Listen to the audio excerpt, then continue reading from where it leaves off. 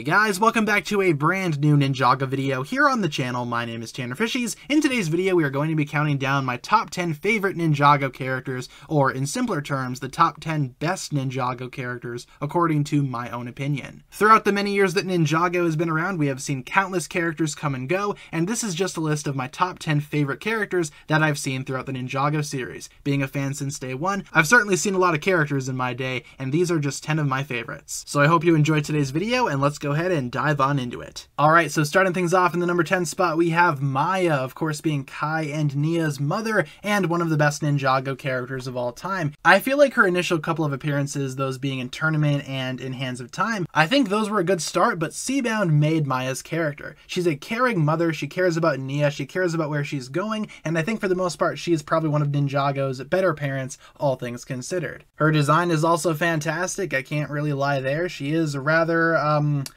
can I call a Lego cute? I'm gonna call a Lego cute. She's really cute, and I feel like her character and her design work in tandem to make a character that just stands out as something special. People always ask me all the time what I think of Nia, and Nia's cool, but have you seen her mom though? Maya is easily one of Ninjago's better characters. I'm not joking when I say that Maya is leagues better than Nia. Nia's not gonna be on this list, but Maya here, she's amazing. Top 10 material for sure. In the number 9 spot, we have Harumi. Harumi actually scored big points with me in Ninjago Crystallized. Before that, I wasn't really a huge fan of Harumi. I thought her character was interesting, but she was never really a favorite of mine. With Crystallized, though, I found myself more attached to her character than ever before. I'm not sure what it was specifically, but I just found Harumi in Crystallized to be an excellent villain, and even in the Oni trilogy, she wasn't too bad. I thought her origin story was heartbreaking. As a villain, she's really strong and motivated, and I love her connection with Lloyd. I think she's a really strong villain, and especially with Crystallized, she became one of my favorite villains of all time. I absolutely love Harumi. Hope to see her again very soon.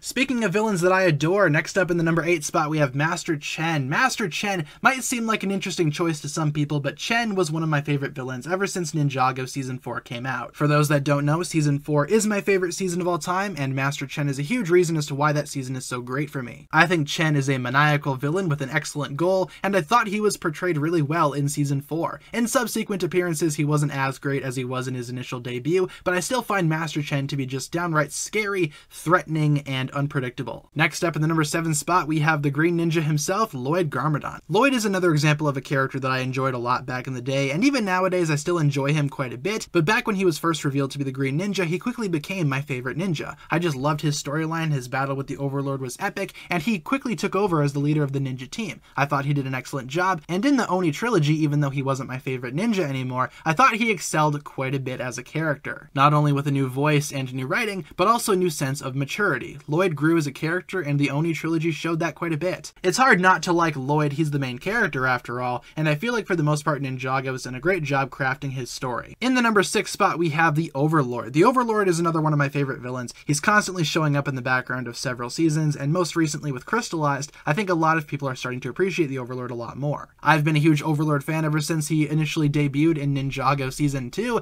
and I loved his appearance in Season 3 as well. He's threatening, intimidating, motivated, cunning, and even though his character is simply the bad guy, and not really anything else aside from that, I still find him to be one of Ninjago's biggest threats, and one of the most unpredictable adversaries the ninja have ever faced. Like I said with Crystallized, his character was only increased for myself, and presumably many other Ninjago fans out there, and I hope we see the Overlord again very soon. I'm sure we will, so fingers crossed that day comes sooner rather than later. In the number 5 spot, we have Master Wu. It's hard not to like Master Wu. I think Wu is one of the more likable Ninjago characters of all time, because there's just so much to his character. He's a father figure to the ninja, he's an excellent teacher, he has a lot going on with him and his brother, and of course he's a staple of Ninjago's history. Master Wu is also an excellent fighter, and he's just always there for his ninja. He's wise, he's strong, he's powerful, he knows what to do in a crisis, and even though he keeps some secrets sometimes, I still find myself enjoying Master Wu, and I'm glad that most recent Ninjago seasons, especially Crystallized, have given him a lot more to do. Sometimes he kind of hangs out in the background, but I think Wu is at his strongest whenever he's front and center. In the number 4 spot, we have Zane the Ice Ninja. I love me some Zane. Zane is a very tragic character by nature, responsible for a lot lot of heartfelt and heartbreaking scenes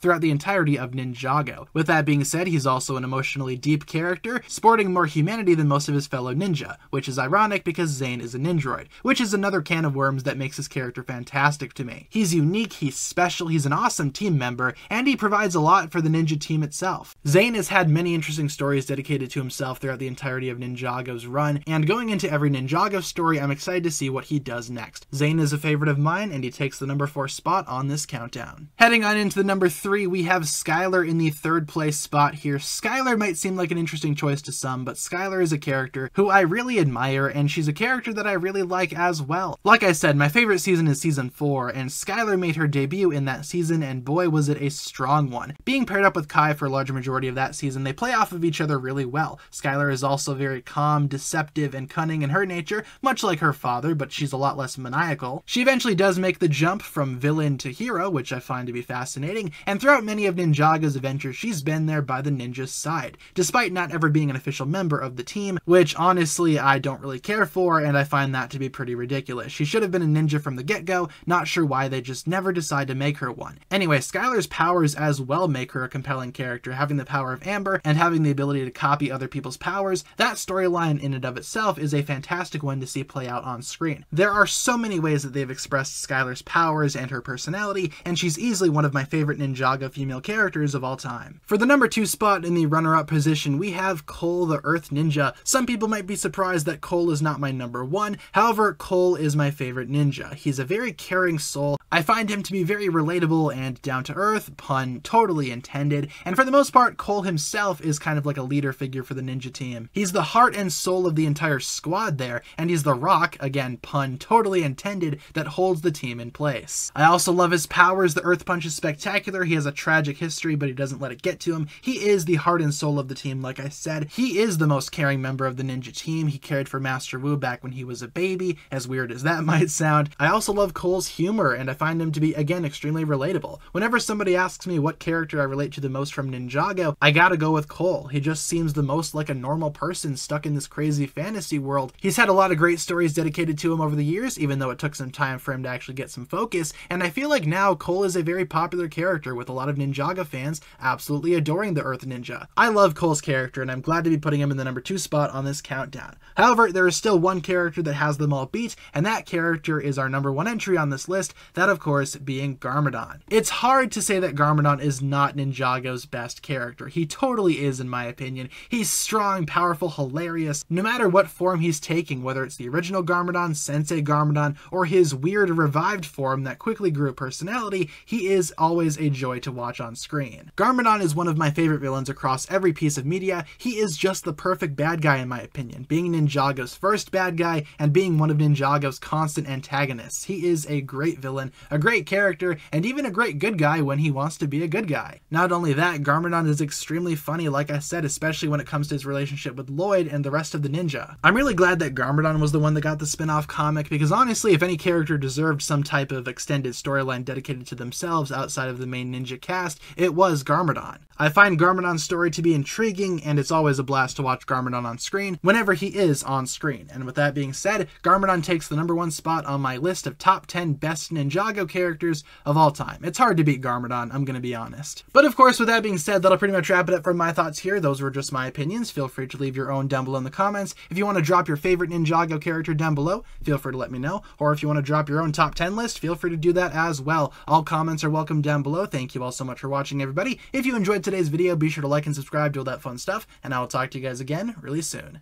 Peace.